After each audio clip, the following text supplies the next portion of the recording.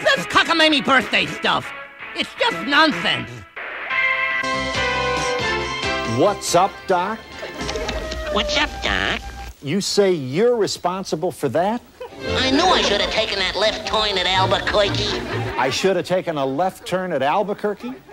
Another phrase that you're taking credit for? Ain't I a stinker? And of course, ain't I a stinker?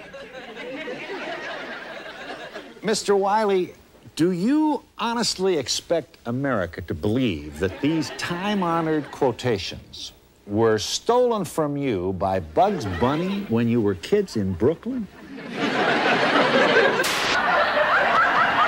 What you are saying is she just kept right on walking without saying a word? We are talking to men who have changed their names to Bugs Bunny in hopes of getting women, but are failing miserably. We'll be right back. Vice President of Hardaway Publishing. I am Stalling, President of Anvil Records. Mel White, Senior Vice President of Perth Amboy Amalgamated Industries, and Harry Canos from the Pismo Beach Institute of Human Behavior. High-powered executives by day, Bugs Bunny impersonators by night.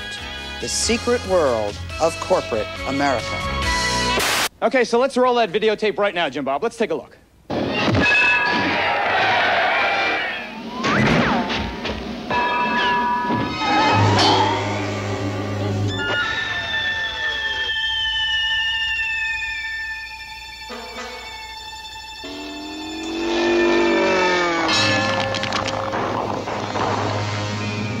Anvil accidents, or are they? That's the focus of this investigative edition of Freleng. Coming up, Bugs in Love and at War with Dr. Ruth and Hulk Hogan. Oh, no you don't. Get back in your seat. Yes, sir. Yes, sir. The first one that tries to get out of here to warn that rabbit gets his hide blown off. And that goes for the rest of you.